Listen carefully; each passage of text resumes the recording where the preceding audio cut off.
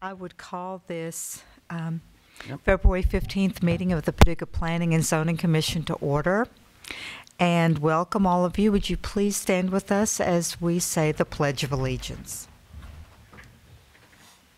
I pledge allegiance to the flag of the United States of America and to the republic for which it stands, one nation, under God, indivisible, with liberty and justice for all. Thank you very much. Mr. Summer, would you call the roll, please? Mr. Benberry, Mr. Bradford. Here. Mr. Morrison. Here. Ms. Schramke. Here. Mr. Shade. Here. Mr. Wade. Chair Cresilius. Here. Mr. Morrison, you have the minutes. Yes, ma'am. I move that the reading of the minutes for February 1st, 2016 be waived and that the minutes of said meeting as prepared by the Secretary be approved as written. Second. Second by Bradford. Are there any corrections? Call the roll, please. Mr. Morrison. Aye. Ms. Schramke. Aye. Mr. Shadle. Aye. Mr. Bradford. Aye. Chair Cresilius. Aye. Mr. Shadle, you have the first item of business. Yes. I move that a resolution entitled "A Resolution Constituting the Final Report of the Paducah Planning Commission on the Proposed Amendment to a Development Plan for Property Located at 4965 Village Square Drive, Suite C, be adopted." Second. Second by Schramke. This is a public hearing. Is there anyone who would like to speak? I spoke to Mr. Walker, the sign contractor, earlier today, and he was going to try to make it, but apparently he got held up. He's with Signco, is the contractor for this. But this is an Edward Jones investment firm going into a small office center back behind Concord School. It is lighted. 16.66 square feet is the total. 20% of the tenant facade, which is Suite C, would be 100.8 square feet. So it's much smaller than the 20%. Any comments?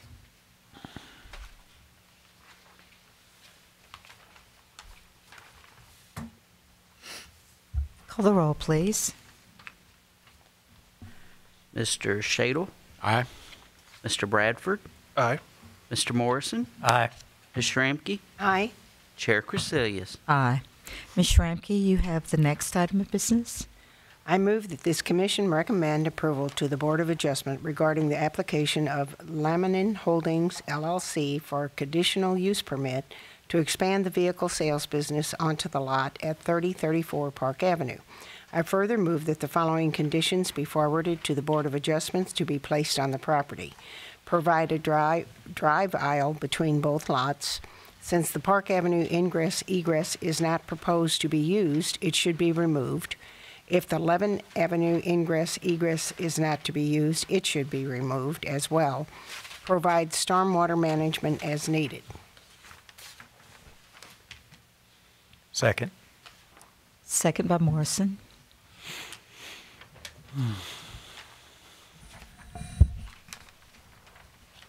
Mike, do you want to elaborate on anything?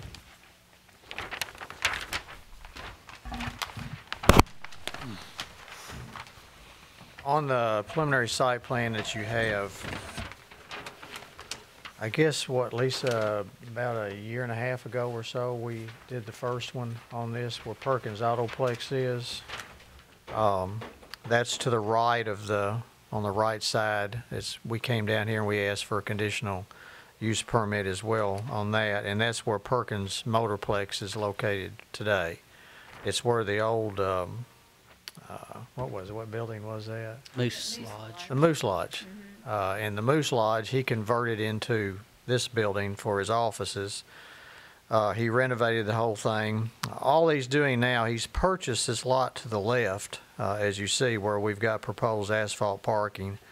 And it used to have an old house there and a garage and some parking there, and he's tore all that down. It was just about ready to fall down. It was boarded up, and he's taken that down, and he's cleared the lot. And what he wants to do is, and when the final product is before the city, this parking lot that's in front where he has his vehicles parked now for show, it'll just go all the way across, all the way over to the next street, 11 Avenue. You won't notice the difference because they're all going to be just the same piece. And that's what he's done. He owns all the land in behind him as well. But he's only going to ask, we're only asking for a conditional use on the part where you see from the purple line on your plat up, which is the part that's zoned B1. Everything that's zoned R4, as was before, won't be in this conditional use. We've run some rough calculations over the stormwater. We should be able to accommodate everything inside where we're going to be using, because it had a lot of impervious area previously.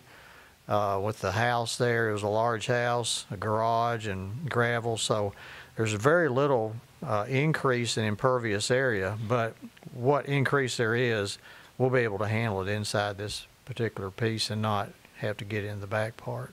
So I have a he- question. so he owns everything in back of where he is presently. He does. Hell's back of the property he's. He does. He owns all that. My question is, Josh, there's 4 conditions that are on this I didn't hear the first one. recommendations, and my question is, these are obviously from staff, that they are requesting that these be included, and the owner, is he receptive to these changes? You have to read them back to me. I didn't For get instance, them all the either. ingress egress on Park Avenue that won't be used should be removed. You're talking about the entrance off Park Avenue? The ingress egress that is not proposed to be used, we think it should be removed. Staff is suggesting it should be removed. Yeah, that's something that actually has to be, since this is a state road, we'd have to get, he's not going to use it as an entrance at all. He's not. But we'd have to get approval from the state on that to be able to make. Because I think, that it should be removed if it's not going to be used. And Yeah, I don't think he wants to wondering use what it his, He wants to use one main entrance, and that's the one you see in the middle of the property. The one that currently exists. Yes. Yes, he's not going to use the other one as ingress and egress at all. the aisle between both lots, that makes sense. Yeah, well, he'll do There's a that. problem there. But the ingress egress, Our only thoughts were, we don't know what will happen in the future, and we hated to ask to remove it from the state because it is difficult to get entrances from the state. So we don't mind that you all putting that as a condition. We don't have any plans, but we didn't want to make formal requests to the state, just, because we don't know what's going to happen in the future. well, when we, We'd like to keep that access in the. when we say remove it, what are we actually saying? Are we saying change it to Yeah, where it's not restore it to grass and sidewalk. grass and sidewalk? Yeah, that's, Okay. You could you do that without requesting that it be closed by the state? Oh, you can't. I think what we were planning on doing was just putting a barrier up so that no one could come, like, He was going to park a vehicle over on it.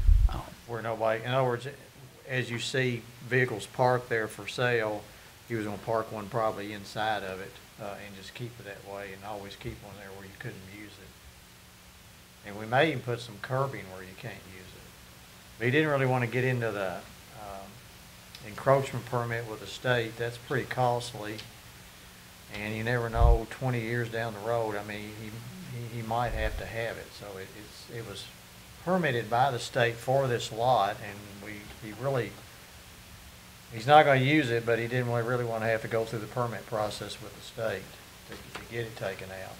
That's something that has to be taken care of for this conditional use. I guess we can go with it, but I know the owner would preferably like to let it stay there. well, as I read this proposal, it includes removing it. Mm-hmm. So if we approve what we're requesting, it will be that it, Just an idea, it could be slightly reworded to say, since the Park Avenue ingress egress is not proposed to be used, it should be removed upon request of the engineering department, since they're going to be the ones that'll have that say over that end of it. Okay. Yeah, that'd be fine. okay. what now? I'm sorry, tell me again. Just at the end of that second sentence, just add upon, it should be removed upon the Request request of the engineering department. of the city engineer? Yes. Cause Rick and Angie will be the one to determine. I think Rick's That's- familiar, just to briefly put it, when you put an entrance in or take it out, you have to post a bond with the state, and it's like $10,000. And you have to draw up a full set of plans, whether you're putting one in or taking one out. You have to locate it, show them what you've got, and then show that you're gonna take it out, and then what you're gonna restore, the type of grass you're gonna put in, how you're gonna get rid of the culvert there, what grades are gonna be there. It's a major process. It's costly to do that. And it'd just be easier to close it and leave it open in case you ever wanted it open again, rather than have to be out thousands of dollars just to close it through the state. That's the only thing. He's not gonna use it right now, but again, he doesn't know what he's gonna do 20 years down the road. And it is pretty costly to get a permit from the state. It's also pretty hard to get an entrance permit on Highway 60. When you get them, they're like having gold. So it's kind of, I hate to get rid of it just for the time being. I guess I don't understand why you could not retain the curb cut, but at the same time remove the asphalt and substitute grass. The curb cut would still be there, available for you to use. That would not have changed. But it seems like if you were changing, if that would be like a compromise where you did not have to file with the state, but at the same time you were actually making a change to the property, just the property, to show that that was not going to be used currently. Does that make sense? It makes common sense, but that's not the way the state looks at it. Okay. So any adjustment in the curb? Yeah, any They- adjustment out there, that curb's gonna have to be changed. And they're gonna require him to break it apart. But they'll allow a car to be parked on it? Yeah, they would do. Or they'll allow a barricade to be up? Yeah, if we did it alongside the right-of-way line, we could do that. And that's what he's got in mind. If we take that asphalt out, the state's not gonna let him keep that curb in there. They're gonna make him take it out and then also put a curb that's similar to what's in where the drainage is. It's That's- not a permanent structure, a car. I mean, you couldn't put a permanent structure out there. So it's pretty costly. It's several $1,000s. The $10,000 that he would probably have to put out for the bond, I mean, it's probably about that costly to do that. It's just it is a big burden on the owner to take it out. That's the only problem. And if he ever puts it back in, of course, he's got to go through the same process. of course. To put it back in. Where would the car set exactly? It would sit just right in front. It wouldn't sit inside the right-of-way of the Park Avenue. It would just sit right in front where we've got, actually, you see where the little stripes are in front of there. He would just keep the parking right in front of there at the whole time where you couldn't. In between the two grassy areas? Is that what we're talking about on the Well, asphalt, or? Hard to, where you see the parking and you see the striping that's going perpendicular with Highway 60. Sure. Yes. He would keep those full where nobody could ever pull in. And he also would probably put some kind of concrete barrier there where nobody could ever pull out. That's what he's doing over on the other side. He's only using one entrance over on the other side as well. He doesn't want anybody coming in and coming out. Right. He wants them coming Well, in. that's what I'm concerned about is, if it's not blocked, people will think it's an entrance and Right. The other Turn into it, entrance he you know. had, I mean, it was never brought up when we got the conditional use on the part that's existing now. He just keeps his trucks or cars parked right in front of it where it can't be used. That's the way it's all. about concrete posts as a permanent barrier type thing. He could do that, and that's far cheaper than spending $10,000. That, he could put it on his own property, it wouldn't be on the state's property. Sure. Right. I like that better. That way you can still remove them if you need, if you ever wanted to use that curb cut. And they're I not, think he'd be more receptive to that. I think concrete posts would satisfy me if Can we amend the recommendations then? We can. Well, and then going on to the other part of the We ingress. might as well go on, yes, to the next. I was going to say, what about 11 Avenue? Yeah, I'm getting there too. I know. I'm next. Now, that's a, That is a It's a city city street. street. That's- I was going to say, that's not a That'd be up to highway. the engineering department to decide that. Okay, and that I think should He's not gonna say, use it right now, but, Yeah, that it- one I- it's a very small entrance as it is. It's really a real small entrance at where the house was. It was kind of one of those where they came in off Park Avenue and then just had a through. It was gravel anyway, wasn't it? about to what the engineering department says It's on very, very small. 11 Avenue. It's not one of those where you can come in and out. It's purely one vehicle, like a Yeah. regular driveway to a residential house, because that's what was there. Now, whatever the city wants to do on that, I mean, he was just gonna, again, park like he's got where you can't use it, but, I mean, whatever the city engineers wanna do on that, he'll have to abide by that. one thing I did want to mention is not, the owner, Tim, did not just buy the property at foreclosure, but it was a foreclosure sale initiated by the City of Paducah because of the deterioration of that building. Yes. Had a lot, I think tax liens and Mhm. citation liens. So I think his development and his purchase has been a huge benefit to. Of course. Oh, I agree. No doubt about I that. agree. I Just welcome thought it. I'd point that out. I didn't know if you all knew that or not.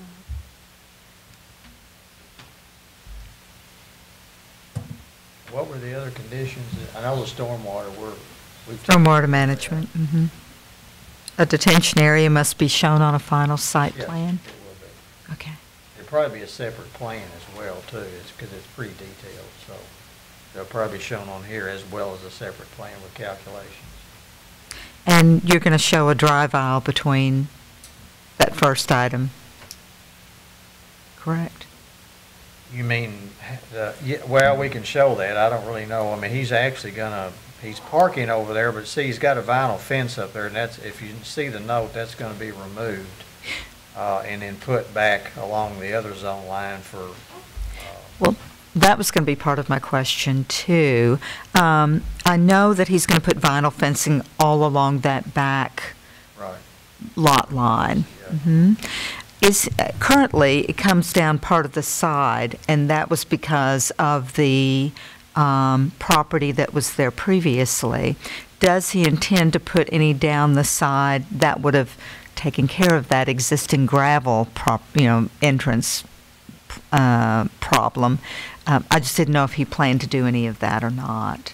No, the only place, what he's gonna do is take down the vinyl fence that's up from Park Avenue that separates these two properties. Right. Take it completely down, where the asphalt will just be, I mean, you won't ever know the difference. It's just gonna be continuous asphalt. And then he's going to relocate that to the back of the adjoining property, correct? Right. Even though he owns that, he's still gonna put it up, yeah. But I don't think he wants to run it along 11 Avenue. Well, that was my question, whether he wanted to do that or I not. would think for site purposes, and there isn't anything over on that No, side. it was just a question I had, Okay. because he had done that, and I knew it was I don't because think of so, the because of properties. visibility. I He'll would need the think he- visibility for his sales, I'm Yeah. sure. Sure, sure. And there isn't any, and I think that is also B1, is it not, up front? Yeah, on the other side of the street it is. There is an apartment, a multi-family. There is. But it's towards the back. I had looked at it today.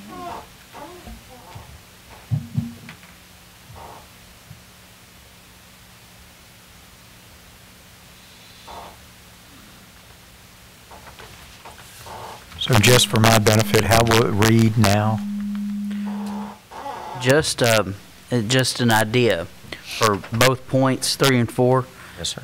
Since the Park Avenue ingress egress is not proposed to be used, it should be removed upon the request of the engineering department. And if the 11 Avenue ingress egress is not going to be used, it should be removed as well upon the request of the engineering department. Does that leave Well, everyone with enough flexibility to do what we were talking about? Maybe we were putting talking in about the concrete posts. columns? Where's that going to go in? Would y'all like it to go? Well, on the Park Avenue side, for Right. sure. because that solves that problem.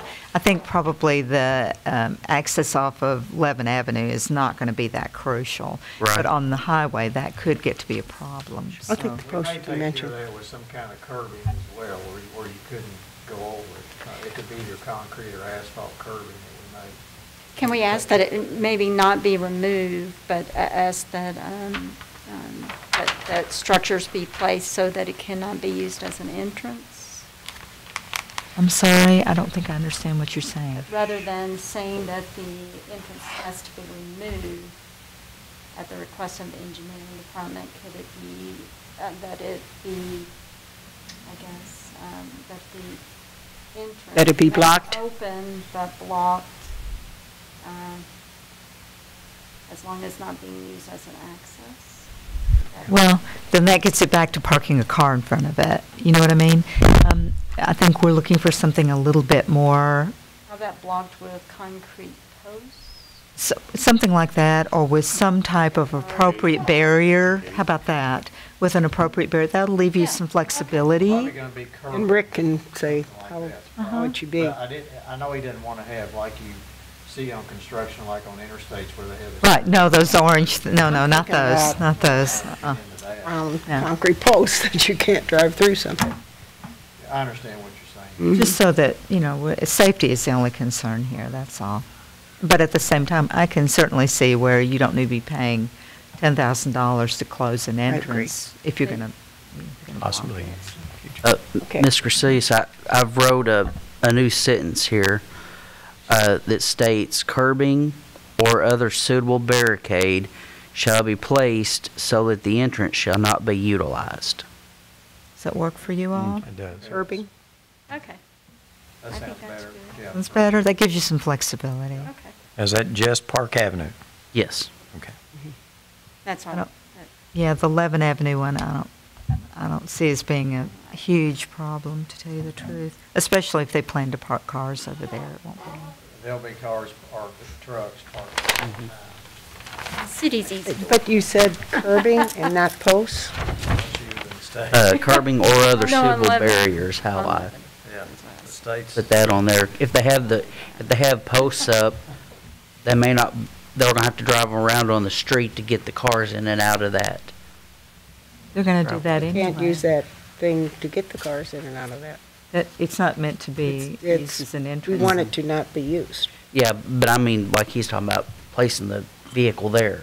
No, we not don't if there's place a vehicle concrete there posts. anymore. He's not gonna put a vehicle there, I wouldn't think.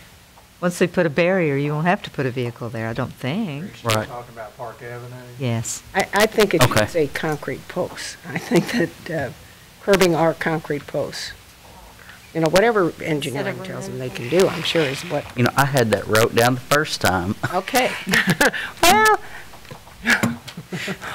sounds better when I say it. How about that, Josh? I've got curbing or concrete posts shall be utilized, or shall be placed, so that the entrance shall not be utilized. That's great. All right. There you are.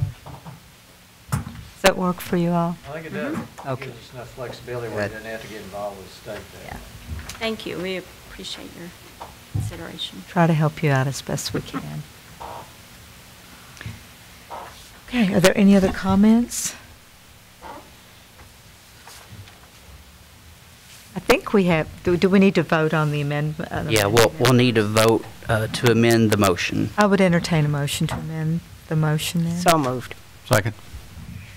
Schramke and Shadle. So now we're voting to amend the motion. Is that clear? Are you ready? Yes, okay. This is the vote to amend. Ms. Schramke, Aye. Mr. Shadle, Aye. Mr. Bradford, Abstain? Mr. Morrison, Aye. Chair Casillas. Aye. Okay. We have amended the motion. Now let's vote for the, or against the motion, whichever you prefer. All right. Ms. Schramke, Aye. Mr. Shadle, Aye. Mr. Bradford, Abstain? Mr. Morrison, Aye. Chair Casillas. Aye. If there is no other business to come before the commission tonight, we stand adjourned. Thanks. You're welcome.